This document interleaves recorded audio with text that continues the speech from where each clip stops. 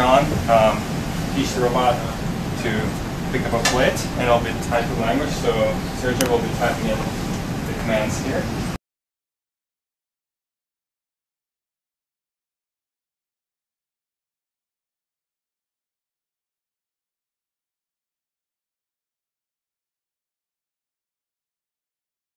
So now we'll put the same plate for now, but in a different configuration, rotate it and translate it.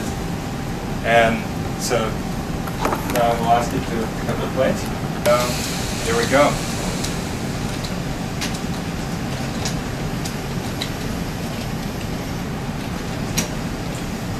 Pick up the plate, all right. Yeah.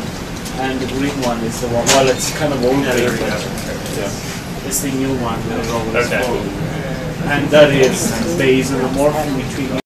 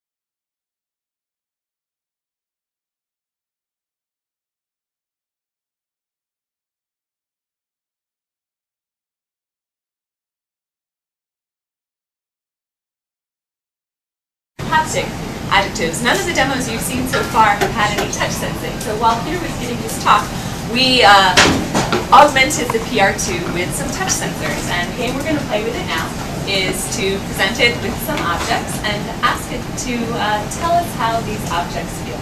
And so I guess we'll just start with, this is a red satin pillowcase. I'll let you touch it after the robot has had a chance to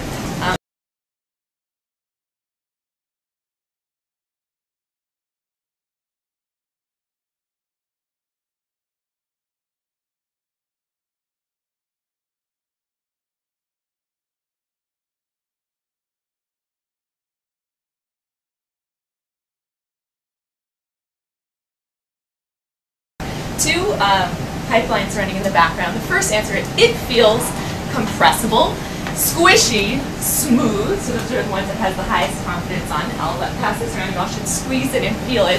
Try not to rely too much on what it looks like. Just feel with your fingers. Also maybe rough, compact, nice and sticky. Those are lower confidence adjectives. And then we have a different pipeline and this other pipeline, and I'll talk more about what's on the back end. They're kind of different. Say, hey, it could be sticky, squishy, compressible, and smooth. So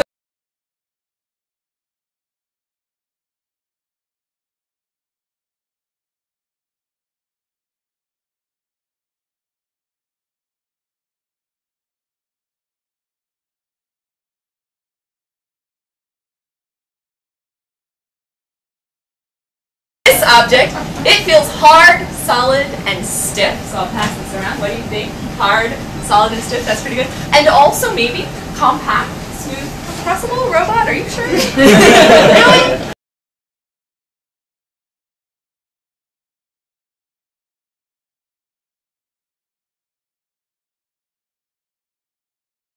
What? So are you filming me? everything is working. Not now. I have no idea what this is. Here's the magic happening. Yeah, but this is okay. Like just drive the robot away from this.